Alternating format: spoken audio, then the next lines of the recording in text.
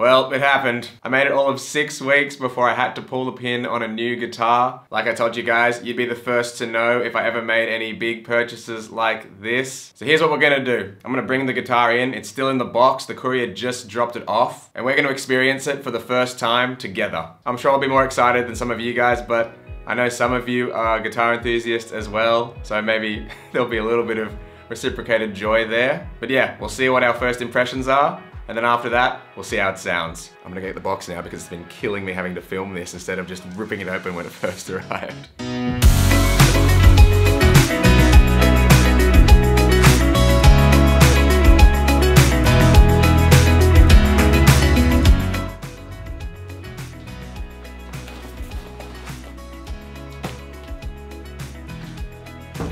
Oh.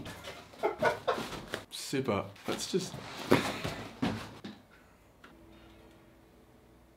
All right. Okay, now that that's happened, let's start opening this thing. Also want to give a shout out to Andertons shop in the UK. They have a massive YouTube channel. If you like guitar at all and you like funny British blokes, I recommend you check their channel out as well.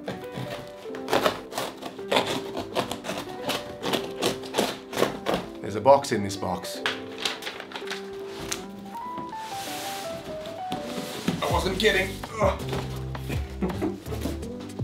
Probably doesn't mean much, but a little peace of mind. It's been quality control checked. That was useless. It's been quality control checked. I'm not going to use this clip. Don't tell me there's another box in this box.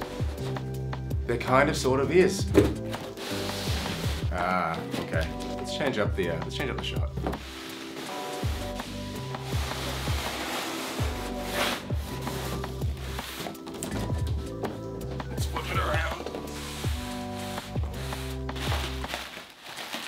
Woo, he's very pretty. All right.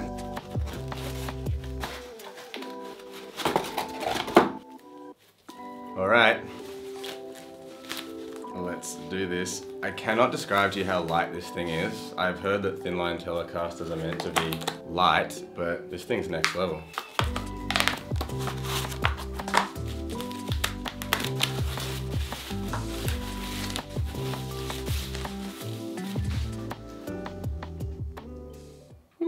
Definitely tell she's been set up a little bit because there is just stuff all over this thing. It has a very lacquered neck. Guys, this thing is very pretty. Oh, that's a bit of a bummer. All right, I had a quick look over when I stopped recording, and other than a few little finish flaws, so like, you know, aesthetic flaws, for what you pay for this thing, not too hard to switch between those.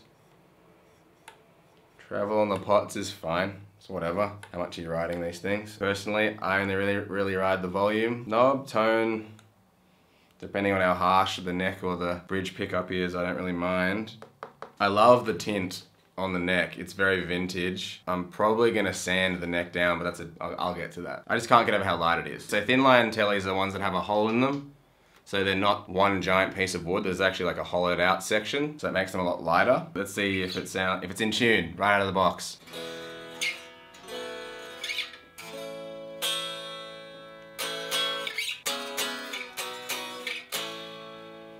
Look, that's not the prettiest sounding guitar, but it's like 85% in tune. That's pretty good. I like how it looks. There's one thing that's bugging me. Around the F hole, which is what this thing's called, in case you think I'm just being rude, there's like some scuffs around the edge, which are a little bit of a bummer. So it's not like all black, like some of the paint's rubbed off and you can see what the wood color is underneath. But other than that, again, for what you're paying for, this is a great looking guitar at the very least, and the neck feels nice. Like the edges are fine, like they're not too sharp or anything, which is pretty standard for a budget guitar. The idea with this guitar is that over the course of this year, I'm actually gonna modify it slowly, so I'm gonna upgrade certain elements of it. This is a Squier guitar, which is kind of like the budget version of Fender. And the idea was I'll get a cheap one of these and upgrade it to sound like a guitar that sounds 2, 3, 4 times the price rather than buying like a $2,500, $3,000 guitar. Because even with the modifications, this would come in a lot cheaper than that. So it's a bit of a cost saving thing. Plus, it's just fun to have a project guitar. I had that with my Made in Japan Strat, which I actually have sold. Fun fact, I've sold a bunch of guitars since the end of last year. But yeah, this neck is really